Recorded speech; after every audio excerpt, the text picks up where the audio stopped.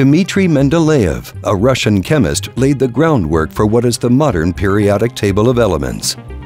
Mendeleev recognized patterns in the atomic weights and properties of halogens and alkali metals. He observed similarities between different series of elements. To make sense of these patterns, he created a card for each of the 63 known elements at that time. Each card contained the element's symbol, atomic weight, and its chemical and physical properties. Mendeleev began to arrange the cards in order of ascending atomic weight or mass, grouping elements of similar properties together in a manner that led to the early organization of the periodic table. Mendeleev's new arrangement of elements showed a more complicated network of vertical, horizontal, and diagonal relationships. In 1913, English chemist Henry Moseley developed the application of X-ray spectra to study atomic structure. Moseley learned that the frequencies of certain characteristic X-rays emitted from chemical elements are proportional to the square of a number which was close to the element's atomic number. Moseley arranged the elements in order of increasing frequency and assigned each one a number called the atomic number.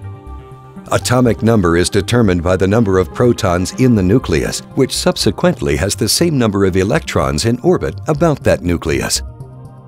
When the elements were arranged by increasing atomic number, the periodic pattern was observed without having to switch some elements as Mendeleev did, and holes in the periodic table led to the discovery of new elements. When elements are arranged in order of increasing atomic number, there is a pattern in their chemical and physical properties and is referred to as the periodic law. That law led to the modern periodic table. The last major changes to the periodic table resulted from Glenn Seaborg's work in the 1940s, starting with his discovery of plutonium and the transuranic elements, which is any element above atomic number 92, or uranium.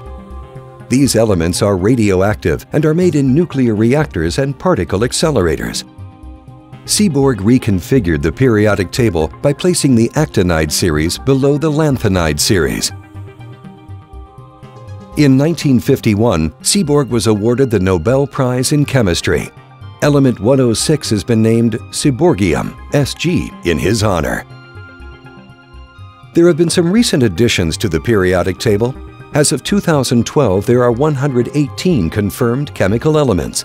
114 of these are recognized by the International Union of Pure and Applied Chemistry, which is a worldwide organization composed of national chemical societies from 44 countries and is recognized as the world authority in devising chemical terminology, standardized methods for measurement, atomic weights, and many other critically evaluated data.